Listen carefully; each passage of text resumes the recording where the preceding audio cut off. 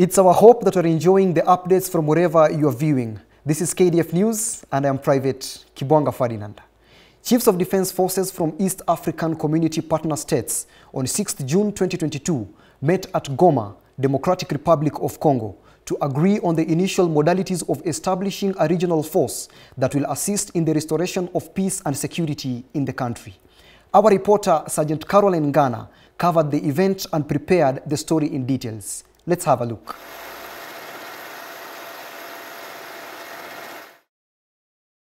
The strategic meeting by the chiefs is a follow-up of the Heads of State conclave held in Nairobi, Kenya on 21st of April 2022 that directed on planning, accelerated establishment and urgent deployment of a regional force to commence with immediate effect to help contain and where necessary fight the negative forces in Eastern Democratic Republic of Congo. The Democratic Republic of Congo Chief of General Staff General Celestin Mbala Musense welcomed the CDFs to DRC and thanked them for attending the meeting. He reiterated the willingness to restore peace in Eastern Democratic Republic of Congo and the East African sub-region by the East African Community Heads of State. It is on the basis of the recommendations resulting from the conclave of the Excellencies, the Heads of States of the EAC member countries, that the President of the Democratic Republic of Congo, His Excellency Felix Tshisekedi Chilombo, instructed me to invite you to this strategic meeting. The Chief of General Staff stated that the regional heads of state have called upon the local armed groups to surrender and lay down their arms unconditionally, cease hostilities, and return to their countries of origin. Kenya's Chief of Defense Forces General Robert Kibochi appreciated DRC for the warm welcome and excellent hospitality. General Robert Kibochi, who is also the chairman of the Chiefs of Defense Forces of the East African Community Partner States, noted that Congo was admitted as a new member into the East African Community, technically expanding the community from the Indian Ocean to the Atlantic.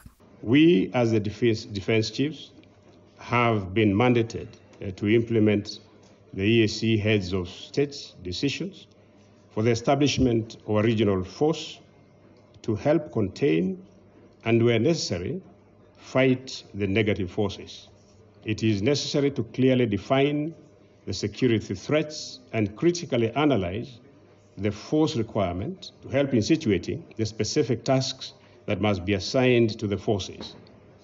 Further, options for force sustainability ought to be given the highest priority. Finally, a clear coordination mechanism for other actors within theater will be necessary to guarantee synergy in operations. The CDFs agreed on the initial modalities of establishing a regional force by signing an agreement which will foresee each state participate in the stabilization of Democratic Republic of Congo.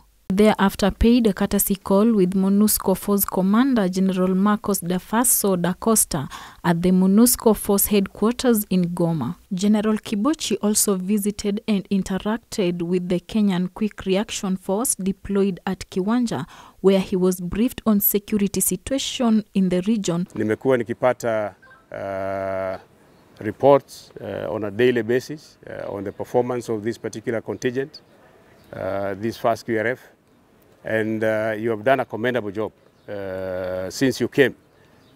Mmekuwa na kazi nzuri, mumeweka nidhamu katika nyinyi wenyewe, na hivyo ndivyo inatakana. Afterwards, General Kibochi attended a presentation by the Expanded Joint Verification Mechanism Committee, EJVM, in Goma, where he was briefed on the security and humanitarian situation in the Great Lakes region.